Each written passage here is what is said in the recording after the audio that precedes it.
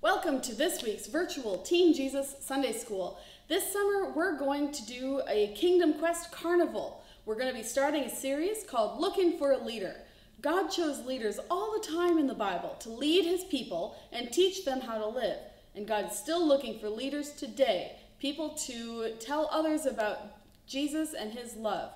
So for the next few weeks, we're going to use some carnival games to learn our Bible lessons. Are you ready to play, Gordy? You betcha! I love carnival games! All right. So to win the prize for this game, you need to use this ball to knock down the block with a target on it. That's easy! Here I go! Hang on, Gordy. You need to pay before you can play. Pay? But I don't have any money with me. That's okay. You can use this. It's a Jesus ticket. It's a good reminder that Jesus has already paid the price for you. Here I go! Oh! I did it! Yeah! Great job, Gordy. Here's the target block that you knocked down. Hey, it says Leader Samuel. I wonder what that means. I think we'll find out in a minute. In the meantime, here is your prize. Hey, wait a minute. This prize already has my name on it. It says Property of Gordy. It belongs to me, and I didn't even know it. Are you surprised, Gordy? God has a surprise for all of us like that. I am surprised. But what do you mean, God has a prize for us? God's surprise is that we belong to him. Some of us don't even know it or remember it, but it's true. Now, wait a minute. I don't see any tags saying Property of God on me. Well, how about this? Whoa! You mean I'm God's property? You sure are.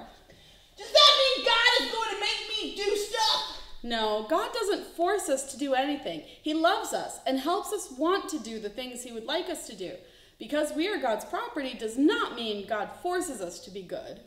But I don't understand how I ended up belonging to God. Well, who made you? God. That's one reason why you belong to God, but there's an even more important reason. What's that? Well, God paid for you.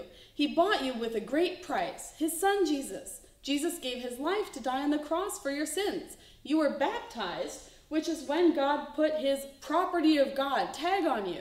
So if you trust Jesus as your Savior, it means you belong to God. If I'm God's property, does that mean God can do whatever he wants with me? Well, yes, but God is not going to force you to do those things, right? He is just going to remind you that you belong to him and you can dedicate yourself to him. Well, how do I do that? Well, today's Bible event is about Hannah and Samuel. See if you can learn from these Bible characters what it means to dedicate your life to the Lord. Hannah's story is written in the Bible, in the Old Testament book of 1 Samuel. Let's hear about how Hannah dedicated her son Samuel to the Lord. Hannah lived with her husband Elkanah. Elkanah loved her very much, but as was the custom back then, he had another wife as well. Her name was Peninnah, and she was very mean to Hannah, and Hannah was sad. You see, Peninnah had several children, and Hannah didn't have any. It seemed that the Lord would not bless her with children. For a woman in that time, to not have a child was almost disgraceful. She was so unhappy and sad. Though Elkanah loved Hannah and honored her, she was still sad. Peninnah took every opportunity to remind her that she had children, and Hannah did not. Elkanah and Hannah loved the Lord. Once a year, they went to take their offering and worship at God's temple in Shiloh. Hannah would look forward to these events, because there, in the temple, she felt close to God. She would remember how God had been so faithful to the people and heard their cries for help. He had delivered them from slavery in Egypt and brought them through the wilderness. He had given them a new and wonderful land. Hannah knew the Lord would hear her prayers. Hannah bowed down before the Lord and opened her heart to him. She told him of her disappointment in not having a child.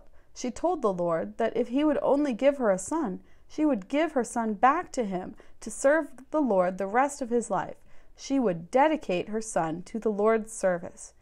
Hannah prayed so fervently, so hard, not out loud, but in her heart. Her lips were moving, but there was no sound. Then she heard the voice of Eli, the priest. He said, "Woman, be gone with you. This is not a place for drunkenness." "What?" she said. "I'm not drunk or filled with wine. I'm praying before the Lord." I am so distressed. I have told the Lord my trouble." "Oh," said Eli the priest, "then go in peace. May the Lord give you what you have asked." Hannah felt peace over her heart. She knew the Lord had answered her prayer. Her heart skipped as they returned home. Before another year passed, God gave Hannah a baby boy. She knew what she would call him.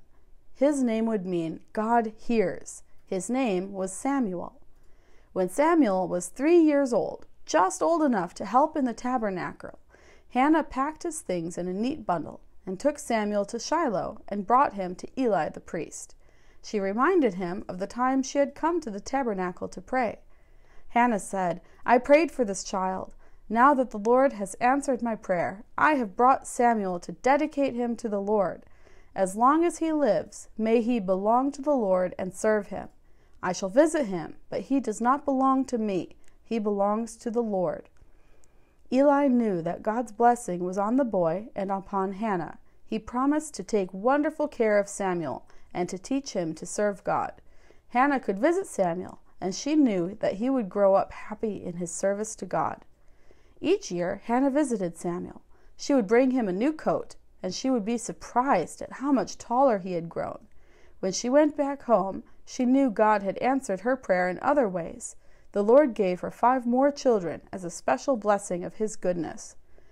So, why are we interested in Hannah's story today? Because we too are like her son Samuel. Maybe we haven't grown up serving God in a tabernacle or church, but we can be dedicated to the Lord to serve him right where we are. You, like Samuel, can know that your life does not belong to you or even to your parents. Our lives belong to God. So do I have to live in a temple to dedicate myself to God? No, Gordy. When you dedicate yourself to God, it means you're saying to him, "God, I know I belong to you.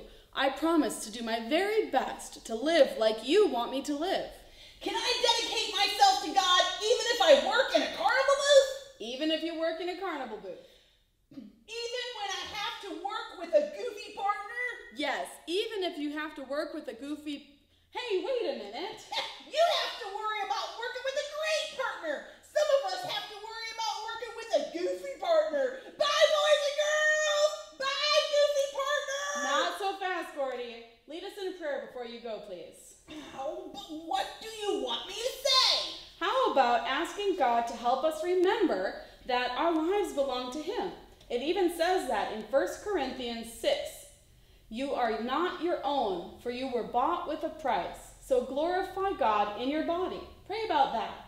Okay. Dear God, I'm glad